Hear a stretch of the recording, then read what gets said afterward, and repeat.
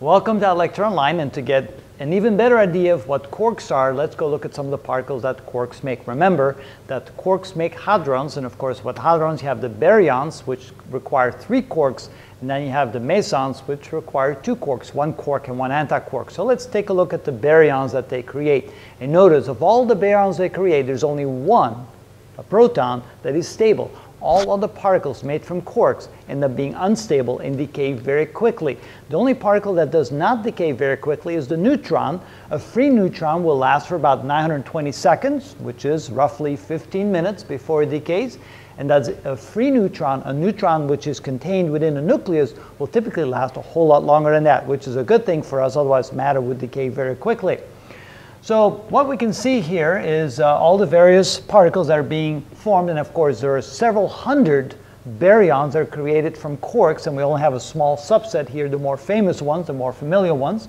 So we have the proton and the neutron, which make up nuclei of atoms. We have the neutral lambda particle, we have the charmed lambda and the bottom lambda. We have the positive sigma, the neutral sigma, and the negative sigma. We have the neutral xi and the negative xi, and we have the charmed omega and the bottom omega. And they're just kind of representative of some of the more common particles. Although I would say the charmed and the bottom lambda and the charmed and bottom omega are not as common, but yet, part of the set that tends to get created when we do a lot of research work in our nuclear accelerators. Now, notice the charge. Either they're neutrally charged, positively charged, or negatively charged, depending upon which quarks make up that particular baryon. Notice that the up quarks have a positive 2/3 charge, and the down quark has a negative 1/3. So positive 2/3 twice minus 1/3 is a positive charge. 2 negative 1/3 and a positive charge give you 0 charge. You can see that the strange quark has the same charge as a down quark, minus 1/3. So 2 minus 1/3 plus a up 2/3 is neutral. Notice that a charmed quark has the same charge as an up quark, so both of them have a positive 2/3, so down quark is minus 1/3, so together they give us a positive 1 charge. And a bottom quark has the same charge as a charmed quark, so again, bottom is plus 2/3, up is plus 2/3, down is minus 1/3. The 2 up quarks, both are plus 2/3, strange is minus 1/3, and here plus 2/3, both of these are minus 1/3, so they're neutral. 2 downs or minus 1/3, and a strange is minus 1/3, so the 3 combined form a minus 1. The up is a plus 2/3, each of the strange is minus 1/3, so they cancel each other out. The down is minus 1/3, so are the 2 stranges, so that's minus 1. And the charm is up 2/3, the 2 stranges are minus 1/3, so that cancels out.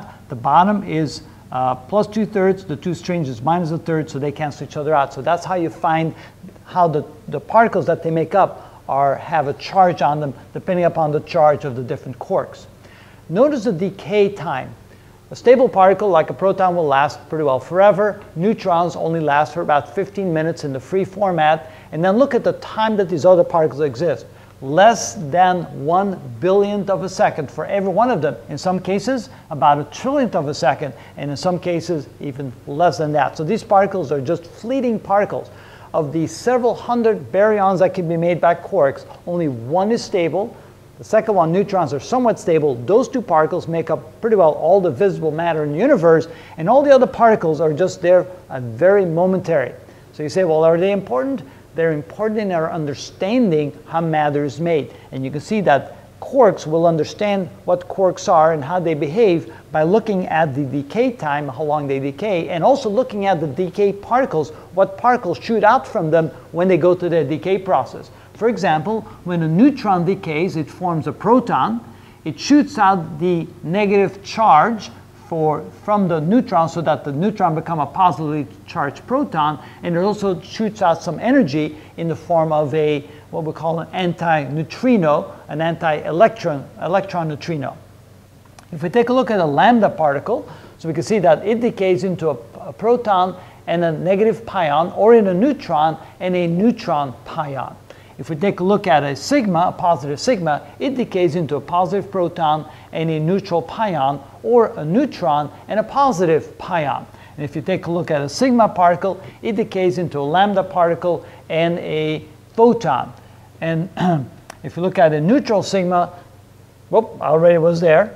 If you take a look at a negative sigma, it decays into a neutron and into a negative pion and so forth. So you can see that these particles are only around for a very short period of time, and they very quickly decay into something that's very different. So it looks like all these other baryons, these hundreds of baryons that we've discovered through our studies in the accelerators, are particles that are only there very briefly because of the energy we put into them, and then they very quickly decay to a more stable state, and ultimately they all decay down to a proton or a neutron if the neutron is inside a nucleus. So that gives you a good idea of how quarks work. It seems like quarks were there to make protons and neutrons, and any other particles made from these quarks are only there for a very short period of time. In the case of the exchange particles, like the mesons, of course, they have a real purpose because there's this exchange particle that goes back and forth, so the protons and neutrons and so forth can actually interact with each other. But other than that, there doesn't seem to be a lot of purpose for some of these hundreds of baryons that are only there for a very short fraction of time. So hopefully, again, that gives you an idea that quarks are there to make baryons, particles made up of 3 quarks, and that usually the interactive force between them make them very unstable until we get to a state where we have a proton or a neutron under these conditions being made by those quarks. And hopefully that'll help you understand again what quarks are all about.